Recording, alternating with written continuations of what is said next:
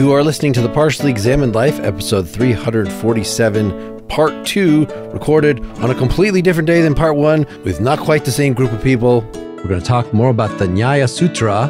We read chapter 4 on self this time. This is Mark Litzenmeyer, existing only for an instant, but leaving traces for eternity.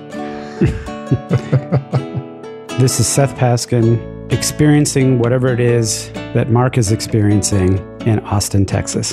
This is Dylan Casey, capable of cognizing anything in Madison, Wisconsin. All right, let's get down to it. It's the self. We get to apply the methodological things from chapters 1 and 2. 2 is more about methodology, and we didn't really talk about 2, so maybe we can bring in, I don't know, at least we see the Tarka in action, which I mentioned before, so this is at least... Argument by elimination.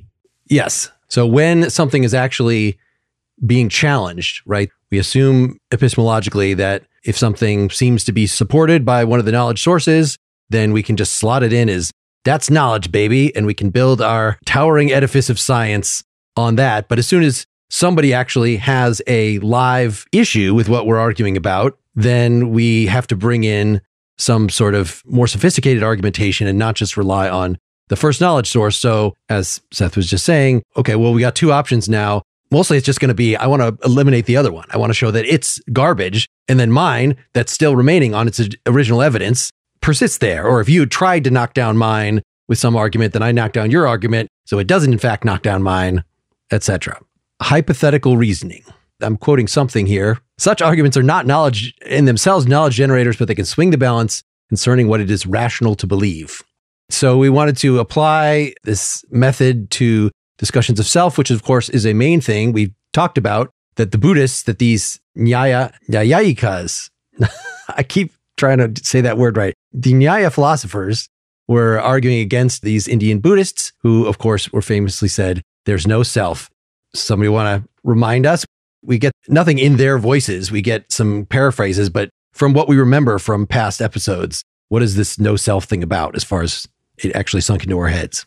There's a couple of different ways to tackle it, but primarily it's the idea that all you can actually gather from your own experience of selfhood or consciousness is that there's a continuing stream of experiences that happen. But the claim, and there's probably an argument behind it, but the claim is that you can't refer those back to a single, unchanging, fixed subject in which these experiences adhere. So ultimately, the self is just more like an event, a disjointed event of stream of experiences. That would be one way. And I've always connected it to, and it's probably not, this isn't surely not historically accurate, but I've connected it to the same line of thinking that you get with noticing change and how all kinds of things are changing, and you apply it to that you might in a Heraclitus or something like that, and you apply it to the existence of a person and how your body's changing, the constant flow and flux of it, and you go down effectively a kind of skeptical road based upon the impermanence and the sort of underlying notion of what is permanent. Something that's eternal is the real kind of thing.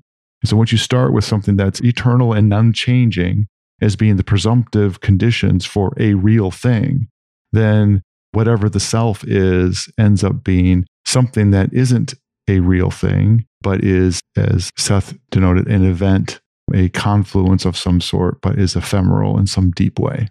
Yeah, and this is going to get us into some kind of thorny process philosophy territory, just in that, okay, if something is an event, in fact, I was just reviewing Henri Bergson, who was saying this is the big mistake of Western philosophy, is that we're like Parmenides, like Plato, looking for things that exist over time, but no, it's the flow, it's the flux. I can intuitively, when I grasp what is my mind, then underlyingly it is this flow. So what is that flow? Is it a sequence of still images sort of flashing by? As Hume would say, you have appearance at time A of self, appearance at time B of self, appearance at time, or rather, you have appearance of, I'm thinking this thought, now I'm thinking this thought, now I'm thinking that thought. And it seems like something must be having the thoughts to put them together. Hume says, we're not justified in thinking that. But Bergson just wanted to say, no, actually, we don't get these different snapshots. The flow, the event is actually a thing, but event sounds like something that happens once, like for an instant. It sounds like one of the snapshots, but we're talking about an event is over time. So what is that metaphysical? An event with a time dependence. Yeah. Right. So if I go mathematical, I want to put little brackets with t in there. You're right, Mark, to call out that there's something weird about calling that an event, because you would normally think of an event as being something that's instantaneous in time or fixed in time. But here you're right, you're talking about an event as being a sequence of co-joined things. So if you take that film example, the snapshot example, and Bergson is saying, well, it's not that the thing is made up artificially of the real moments. It's that the moments are artificially sampling the real thing. Yeah, so we can see whether these guys have any conception of this way of approaching it. I felt like the things we're getting on when the Buddhist is responding, well, it's actually just a bunch of events connected by causality. I'm like, well, that chain, isn't that the self? Can't the self just be the thing? But the Nyayas do, I think, are like Plato. They do want to say that there is a personal soul that exists over time, that actually existed before our birth and after our death. So this is a very familiar sort of view. And they're arguing not only against the Buddhist notion of an-atman, so that's no self. So an atman would be the self. Or yes, there is an atman, but also, I didn't remember, but we learned right at the beginning of chapter 4 here that they're arguing against the Vedantins. So the Vedantin school was the other school, in addition to Nyaya, that we talked about with Stephen Phillips in the other episode. And the Vedantins are going based very much in the Vedas and the Bhagavad Gita. And in the Bhagavad Gita episode that we did mention how this distinction that the Indians had between mind and body that didn't quite match up to our distinction. That mind was this prakriti, which is just pure awareness. I'm just inserting this during editing. The word is Purusha. Prakriti is actually matter. So not like your particular thoughts. It's not like Descartes' mind that's all filled with a bunch of stuff. It's just the pure, bare awareness. So that's not yourself. No. In fact, you could say it is a universal mind. It's the consciousness that peeks out of every single mind, every single point of view in all places in all times. And that's why we're ultimately one. And Nyayas want to argue, even if that's true in some weird metaphysical sense that we're not concerned with, clearly I am different than you. I own my experiences. You own yours. I have psychological characteristics and desires. You have your like we still have selves. I don't know if that one resonated particular with you. I'm stumbling over the leap in your description from the mind as just pure awareness to every mind being joined up for a universal cosmic awareness. That part doesn't necessarily seem to follow to me, even if that's what they believed. But the notion that minds are characterized by awareness, which would seem to be like the thing that is including sense perception, but prior to thinking. I think what I'm getting at is the same view as Plotinus, right? So I'm going to identify with the one by getting rid of all of my peculiarities of my thoughts. I'm going to meditate and clear my mind. And then I'm going to be, so that's just what these Vedantins were going for. They're also arguing against the Karkyaka school, who are just the materialists. So this is probably one of those schools that like did not persist throughout history. I don't know the history of them, but you could just argue there is no self because there's just the body and the brain. And why posit a self on top of that, let alone a self that could exist beyond death? So that's, of course, a view we're very familiar with. The arguments are coming from all sides against the Nyaya here, and they want to defend, no, there is what you might consider an ordinary view of self. Yes. You summarized the environment. That's one of the nice things about this translation and this edition is providing some of that background. But the beginning of this chapter is going through what are the arguments for the existence of the self. The first one, actually, we talked about in the first episode. Inferential marks for the self are desire, aversion, effort, pleasure, pain, and knowledge. And that's from the Nyaya itself. And then there's the comment. Yeah. Gautama. And then the rest is Vatsyana's commentary on it. And what are these? I know we had trouble with the inferential marks before. What's the problem? Just reading more of the text here. Vatsyana says, such desire here would not be possible. When we have a desire, you're saying, I want this thing that I have experienced before. So you're identifying things over time. So there has to be some subject that is synthesizing memory with current perception or synthesizing past perceptions. Yeah. So the presence of desire means there's something that's doing the desire. I just didn't know why that counted as an inference, but yeah, go ahead, Seth. No. there's kind of two steps in the use of these as inferential marks. And one of them, I think, is more important than the other. So you could say the fact that desire exists indicates is an inferential mark that can be used to say there has to be something that does the desiring. That would be kind of taking a more traditional Western approach to the structure of consciousness as intentionality. So if there is objective experience, there has to be a subjective experiencer, et cetera. But what Mark pointed out is desire only makes sense if there's previous experience with the thing desired, which generated a positive, pleasurable, or whatever. Because if we were just this stream of experiences without a recollecting or a connected self, every time you experience something that could potentially be an object of desire, you'd be experiencing it anew. So you wouldn't desire it because you wouldn't know what it actually does for you or so forth. So if it's possible to desire something, that means you have memory, you've connected it to a past experience where possession of that thing did you right, and so on and so forth. And that's what essentially all these things are. So desire is the positive aspect, pain, right? If you avoid something, it's because in the past you were hurt by it. Just even knowing that something is good or bad for you or to you is an indication that there's some kind of subjective part of you that is persisting over time and retaining memories of previous experiences. So I think it's a really good point to bring up as being the way in which these items point to the need for a nexus is more than that first version that I was pointing to. The end of that first paragraph says, desire would not be possible if there existed only a series of distinct cognitions, each with its own fixed content, just as it would not be possible with a body different from one's own. So you need the continuity of each moment over time to get the desire. You linked desire and pain, but interestingly, they include a lot of opposites that I'm not used to seeing included. So here, desire and aversion, which makes a lot of sense, that those two would go right together, that you want something, but you also want to avoid something. Pleasure and pain, something that, give you pleasure versus give you pain. Those seems like the right kinds of opposites. And then effort and knowledge are directedness. It feels like effort is, I'd have to look back at it, but effort feels like more engagement, and knowledge would be like that you've received something from the world, or you have the notion of knowing something about the world that indicates that you have a self. Yeah.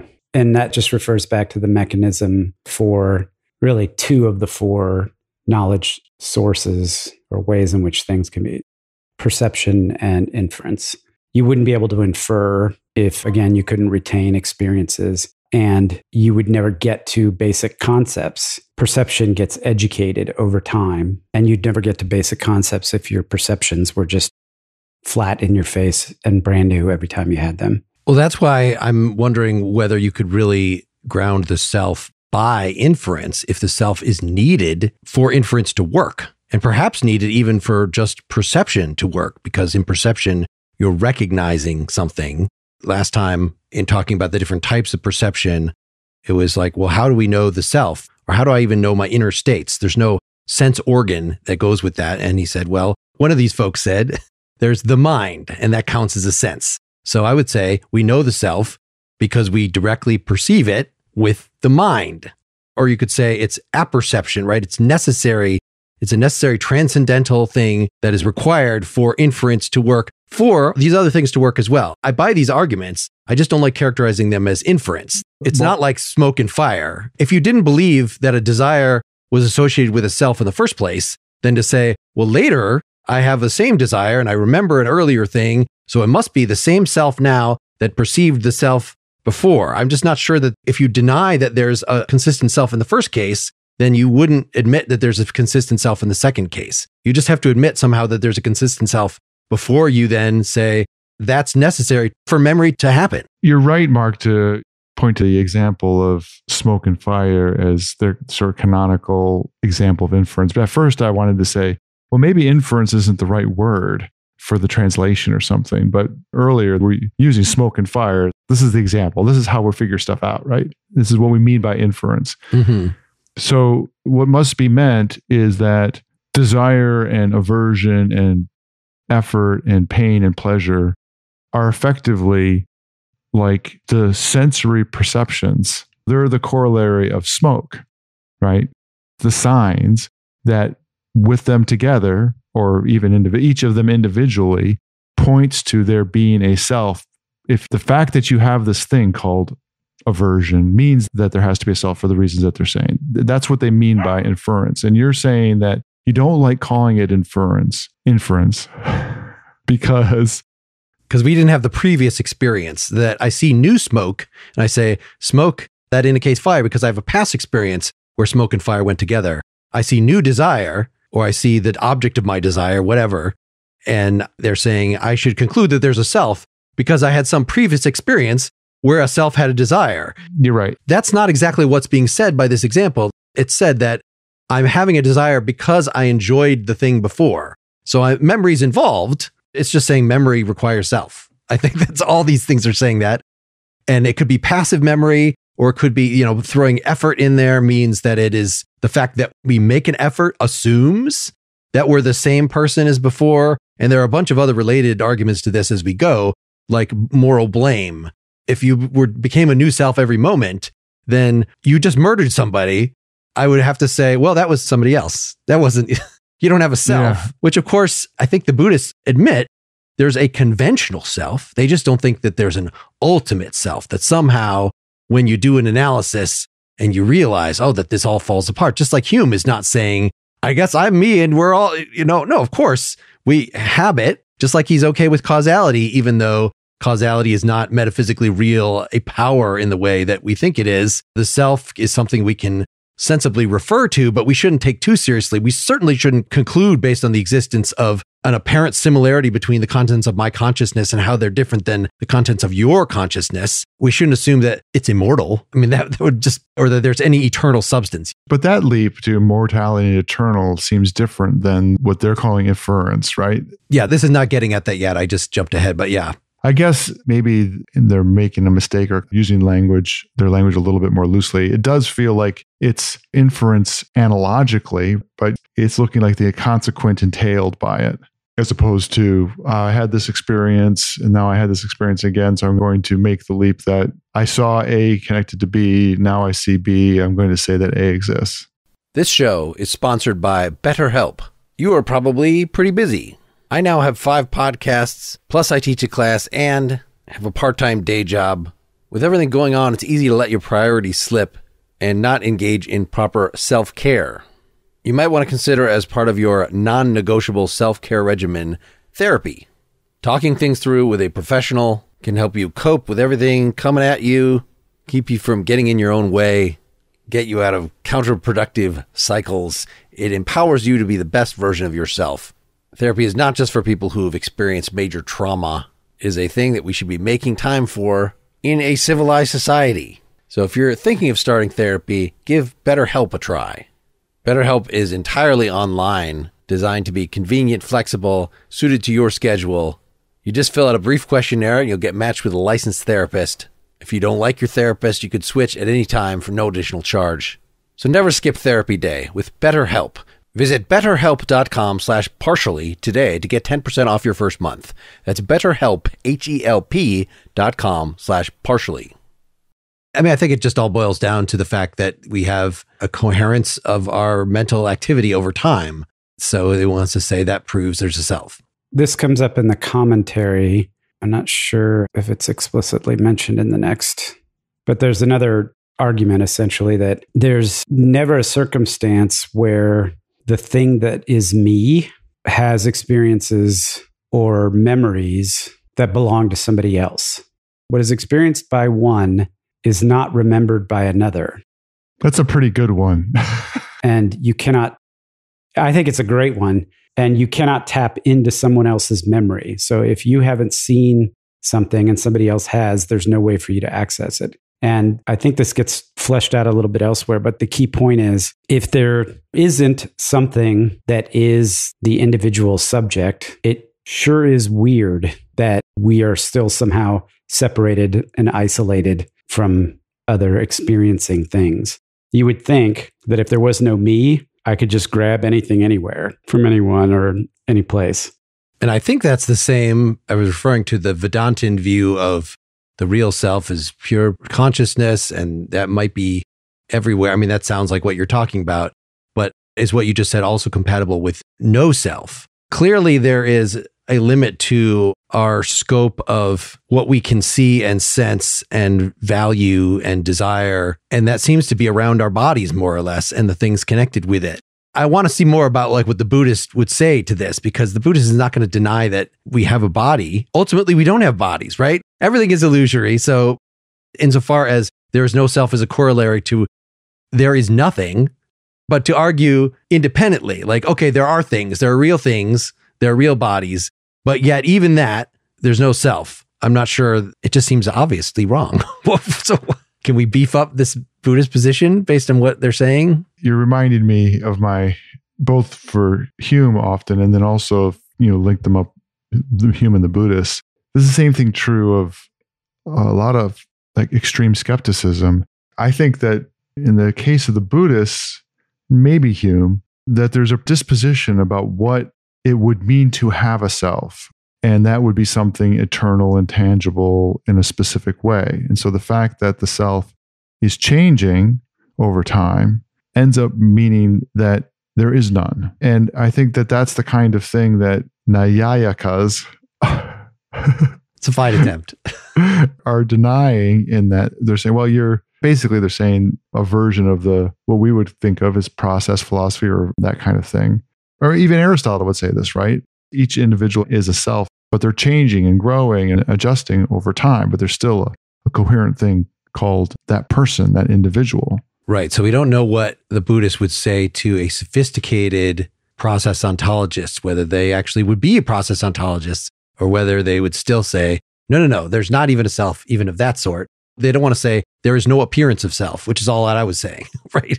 Is that like what Seth was saying? If there were an appearance of self, my consciousness would roam the earth freely, or something like that. And I think at the bottom of 77, we see, this is Yudhyotakara giving the opponent's position, such recognitions happen. So in other words, that like my experiences are different than yours because of causal relationships. This whole section gets kind of confusing. Like, how is it that the Buddhists are thinking this? I think the argument here is, yes, we're talking about a process, individuals as processes, but you're saying that the processes happen to a persistent, unchanging, or somehow central subjectivity, and we deny that that exists. But we don't deny that, or we don't claim that all experiences are just random, free-floating things. In fact, there are two elements that a Buddhist could argue in favor. One could say the locus of the body is sufficient to explain why you have your experiences and only your experiences, because you have a physical body. And if the causal relationship is a way of saying that experiences are not wholly distinct and disjointed, in fact, they're connected together causally, both at the sort of macro and micro level. So, the combination of body and causality is sufficient to account for the appearance of centralized subjectivity and the ability to remember and so forth. On the top of 78, recognition is thus produced by causal relationships alone, causal relationships among cognitions, even though there is a plurality of individual experiences. And then later on, similarly, a recognition occurs from a determination through causal relationships among cognitions belonging to a single stream. They do not belong to another cognitive stream because they do not have those cognitions as their predecessors. It is false, let us repeat, that a recognition occurs because there is a single enduring subject or agent, since none is found. Therefore, such a recognition as you described can occur otherwise than by your explanation. So that's the summary of the Buddhist position.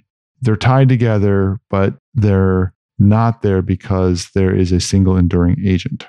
Yeah, and it doesn't have to be like for Hume that they're next to each other, right? That's what makes a causal stream, is the things happen next to each other. Here the opponent says, because from each individual prior cognition comes a successor cognition, because the latter conforms to the causal power of its predecessor. In this way, the whole bundle of causal powers are strung together into a comprehensive whole, which is all it seemed like we were looking for in a self. Oh, it's a comprehensive whole. Okay, so you do have a self.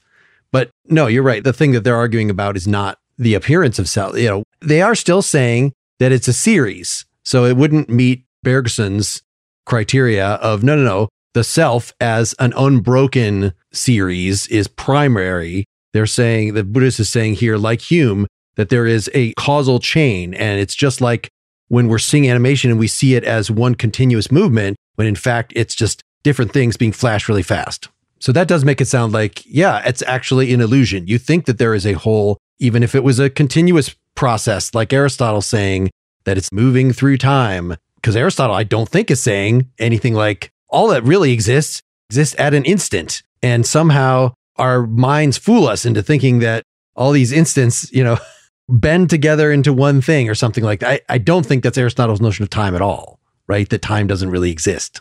No, I think that he would, for a film analogy, the way we would say that on I guess it's now old fashioned, all movie theaters use digital, right? But, you have a film that has 24 frames a second and there's a still. And then when you see the film and it looks like there are people moving around and whatever, looks continuous, that continuity is the real thing. And what you have in the film is a sampling of it that isn't the real thing, because the real thing happened, right? There was some version of it that was edited together, but some version of the real thing happened. And now you have a sampling of it in a film that you then happen to be able to view, so it looks more like the real thing in that case. My point is that the presence of stills, again, is being a version of what counts for real is underlying this argument. It's something that's static. It's something that's eternal in a way that it's the same for however long of the time that you're taking it to be. Only things that don't change are real. That's definitely not Aristotle's view. So the reply here on page 78 is just wrong, because you haven't given up the idea of a plurality of distinct individuals, diverse cognitions. So he is saying, Udio Takara is saying the Buddhist is taking them for time slices. It seems like that's problematic in a way for selves, in the way that it might not be problematic for something we're just looking at, right? It doesn't really matter. And I think this is pointed out later that, we can see similarity, maybe it's a stop motion thing. And so in fact, somebody is swapping in a different piece of fruit that looks like this piece of fruit. And you see it consistent. You say, I'm looking at an apple, still an apple, still an apple. It matters for some purposes, whether it's the same apple or whether someone is secretly snatching an apple away and replacing with another apple. I mean, if I wrote my name on the apple, it's disappeared. It's a magic apple. It would matter then. But for the most part, certainly the stakes are not such that an individual, like, could it be that I myself am being swapped out every second for a new individual, that creates all these ethical problems and problems with memory hanging together, these psychological problems that perhaps just the impermanence of things in the outside world wouldn't cause for us. And they're also pointing out here, causal relationships presuppose these pluralities.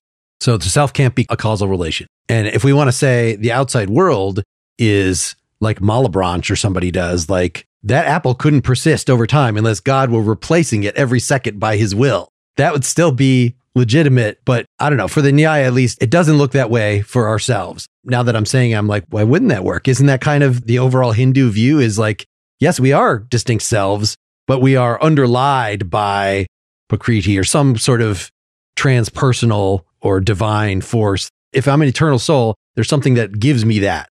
My eternal soul is maybe not one of the fundamental components of the universe. I'm not really sure about this. We didn't read other stuff about their cosmology. Bring us back, Seth. 79 or so. So this is a response to the causality argument. So this is Vakastimisra. Vakaspati is what? Vakaspati. And it is not true that in spite of the differences among cognitions, causal relationships alone could make possible recognition such as we have described. 4, where there is a causal relationship very clearly evident, such as between threads and a piece of cloth or between pot halves and the pot they compose, even there is no putting together of experience over time. There is nothing like a recognition in the form of those threads previously experienced are this very piece of cloth, nor that which was a pot moment is this moment of a pot half. That's a weird example. Okay. It is. The opponent replies, in truth, we often fail to observe differences in the things that stand in causal relationship, yet we find that being divided every moment, they are the basis for the experience of recollection. Wrong. If you take away one piece of fruit and put it instead another piece of fruit, You can recognize it as the same type, but between the two pieces of fruit, there's no causal relationship.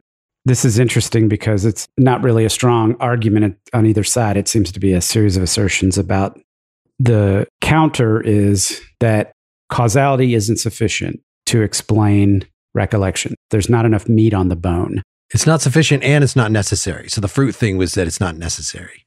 Yes. It is causal on their account that the parts of something cause the whole. It's not necessary for recollection, yes. But yet we don't use inference, certainly, to say, I've seen these threads. Sometimes they're part of a cloth.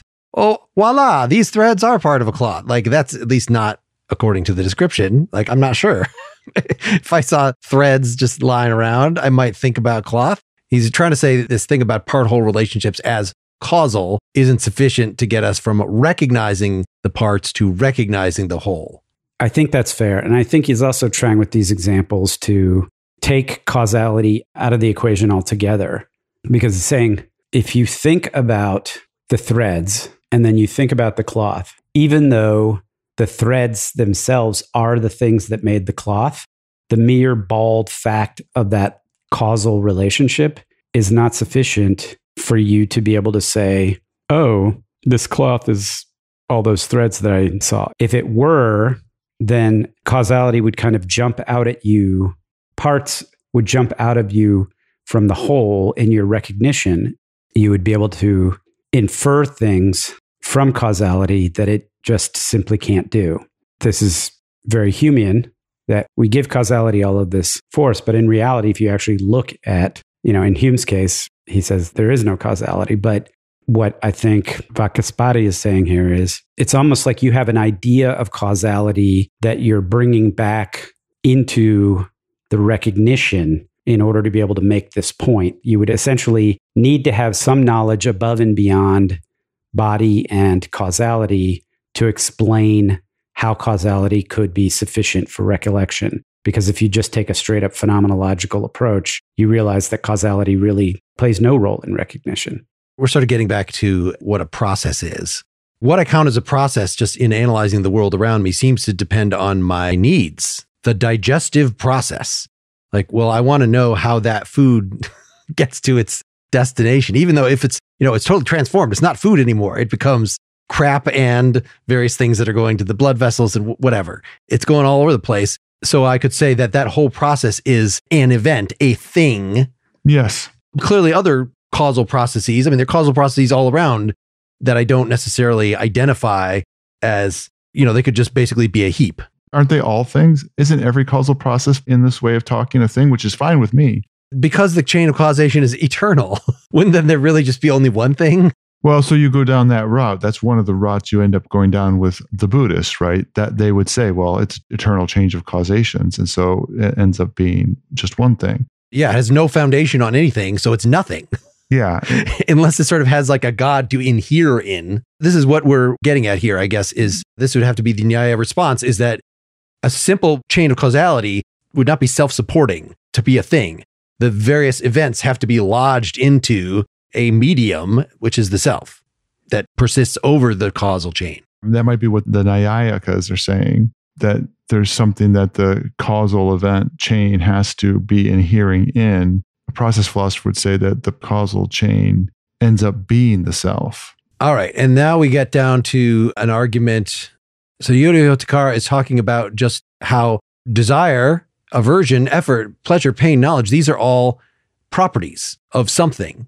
And so they have to inhere in something, and that something is the self. Just like there's no just red floating around in your ontology. Red is a property. It has to adhere in a substance.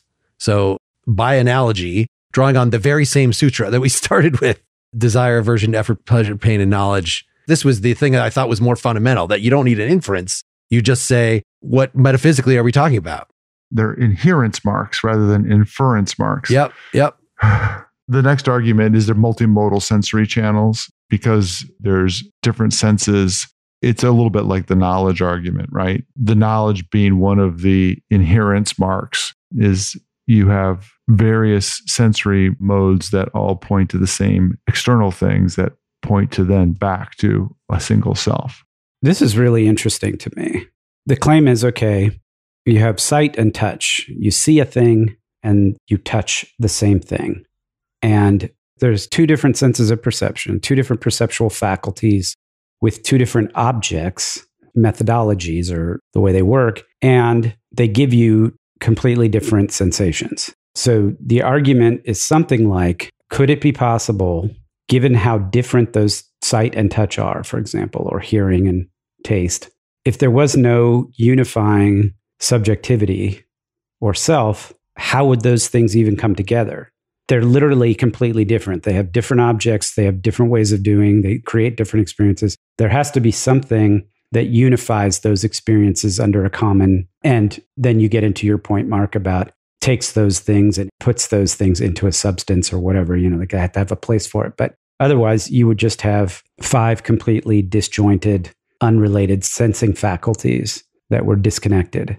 That was a novel argument to me. I found it interesting. Yeah, we at least need something to serve the functional role of bringing all the sensations together and making it into a coherent knowledge experience. There has to be an experiencer and not just the sense organ as an experiencer, which I would think even if you thought that there was a conscious creature that only had one sense, it's just a pure big eye. I mean, I guess if you poke the eye, there's some other, but anyway, still there's something to explain about it being conscious and having knowledge, even if you weren't bringing things together.